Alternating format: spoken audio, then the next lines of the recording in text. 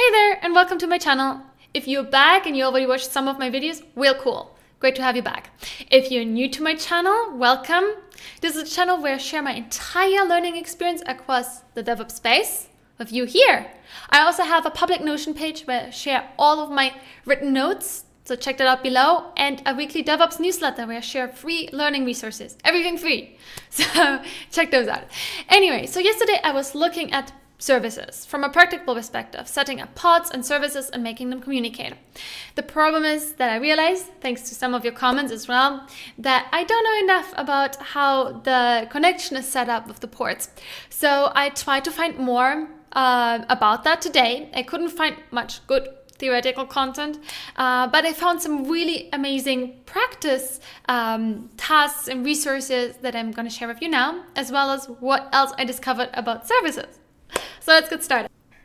Okay, so here is again my public Notion page that I just mentioned, the DevOps diary, which has a lot of more content, including newsletters and other stuff, but I want to show you the 100 days of Kubernetes, where I have some notes, and including yesterday, that's what I'm going to use now as well, my pod definition and my service definition and some of the commands that you can use to play around with that, set it up, and so on.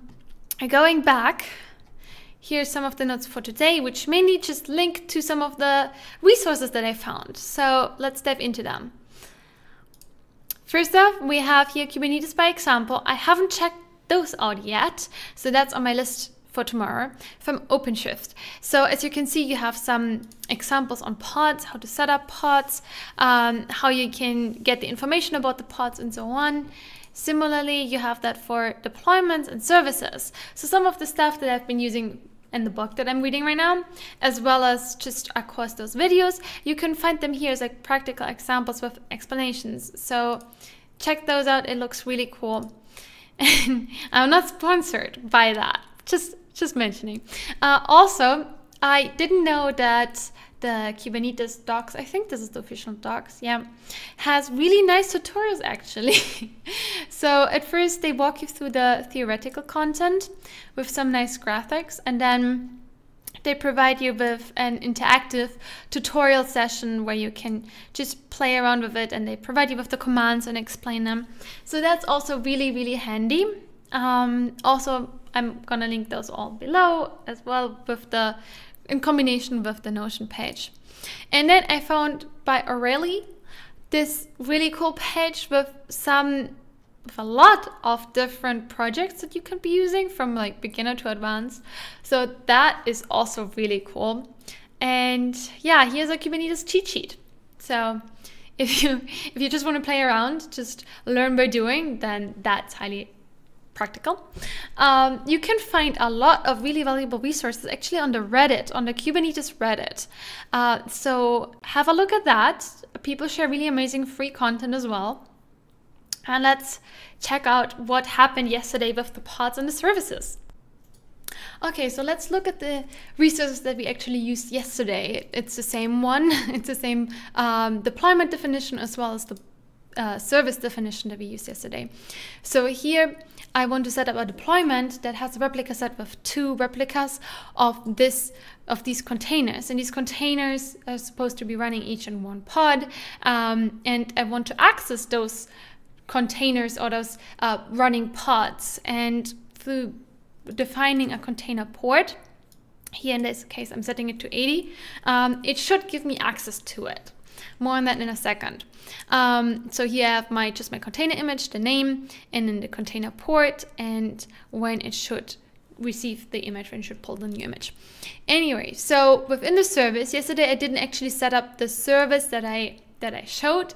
I set up the same kind of service of type cluster AP, however, with just using kubectl and then expose, and that's how I could just create a service for in case that deployment was running. I could just create a service through this command. However, I don't want to be doing that right now.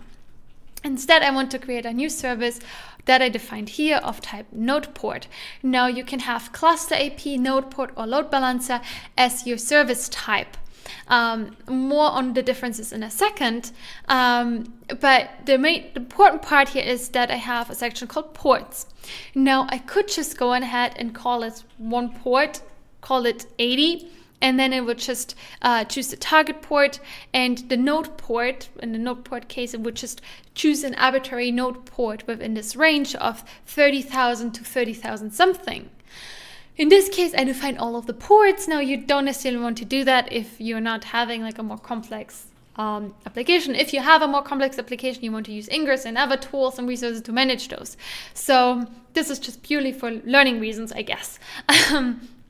Okay, so we have the port. Now so what happens here is we have our pods running within our nodes, running within our cluster. Now we have here, we want to access those somehow. The containers, the pods that can be accessed through port 80. So the service knows, hey, forward request to port 80. Then we have here, in this case, we have the port of our service. How can we access the service? How can other resources within the cluster access the service? And that's through 8080. And then we have next our node port. How can any resources outside of our cluster access the cluster? Now, the thing is, if you create a node port, it has all of the benefits of a cluster IP, plus you can make resources accessible to the outside. Now, the way everything is implemented highly depends on what kind of Kubernetes cluster you're running as well. In the case yesterday, I had a cluster of type cluster IP, so I shouldn't be able to access it from outside. I shouldn't be able to access my application from the outside, but I was able to do that.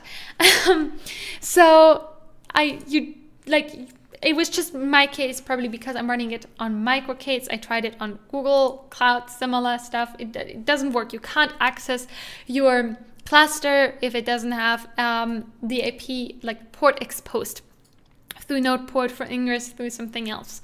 So in this case, you basically ping your resource, ping the service through 8080. Yeah, it's the protocol TCP. That's the name. And that's what you use. So I can now go ahead and create this deployment. So I go kubectl, create, and then I specify the deployment. So it creates a deployment. Now you want to make sure that the pods are running before you proceed with something else. So we're gonna wait first. First one is running and the second one is running. Awesome. Now you have them both running, which is great.